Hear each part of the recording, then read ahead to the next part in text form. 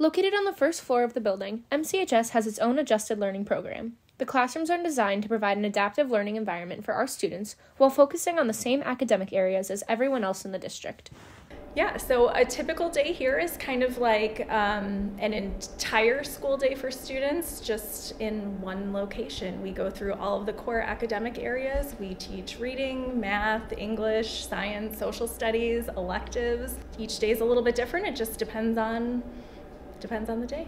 The program is designed to teach life skills that will better prepare students for adulthood. On a typical day, they utilize real-world situations in math, conversational dialogue in English, and motor skill development in PE.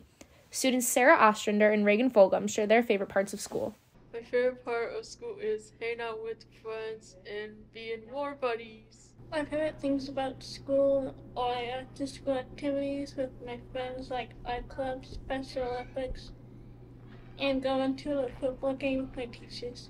While the adjusted learning students may communicate it differently, they have the same qualities and desires as any other MCHS student. Our students are amazing. They are funny, they are kind, they want to be included with the rest of the kids in the building, and I think that people would find if they took the time to interact with our students, they would find that they really enjoy being with them. And our students are pretty awesome, and they're regular students just like everybody else.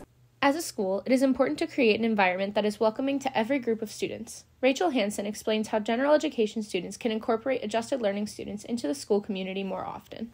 The most basic and easy thing to do would just be to say hello in the hallway, acknowledge them, talk to them. We always are happy to have volunteers in here. We have some students who will come in for AIM or 8th period, which is our activity period, kind of like a study hall. So we have had a history of students coming in to work with us on special projects or helping the kids with some of their assignments. But really the biggest thing is acknowledging our kids out in the building. The adjusted learning classrooms are always open to visitors, and all students are encouraged to stop by and hang out.